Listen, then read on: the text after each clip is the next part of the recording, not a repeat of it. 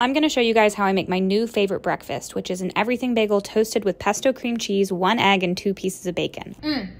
It is so good. I mixed together cream cheese and pesto. This is what makes the whole thing. Mix this up in a bowl. I toasted an everything bagel. Spread this around. I add some of this everyday seasoning to mine. I don't know, I think it's just kind of like garlicky, salty. I don't know, it tastes good. I just cooked up 2 pieces of bacon and now I'm about to fry an egg. Here's the egg that I fried up. I like to make my bacon first and then I fry my egg in the bacon grease that's left behind. That's key. Finally, we add 2 pieces of bacon and then smush it together. Wow. And there she is. I mean, the plate is kind of dirty. I could make it look better, but it's so good, trust me. And I'm going to continue to eat this meal until I make myself sick from it, but I don't see that happening anytime soon, so.